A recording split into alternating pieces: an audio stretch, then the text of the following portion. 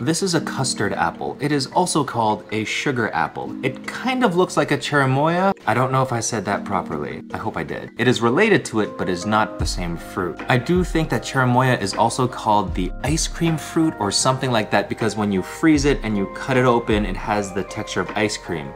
This is not the same. The sugar apple is said to be sweeter, and when it's ready to eat, you'll see that it has already started splitting. It also has this amazing smell. It's like a mix of jasmine flowers and vanilla. See these little like nodules inside? You eat those. This one's a particularly small one, but it's so perfuming and it's so sweet. It's a little grainy, which might be a jarring texture to some people.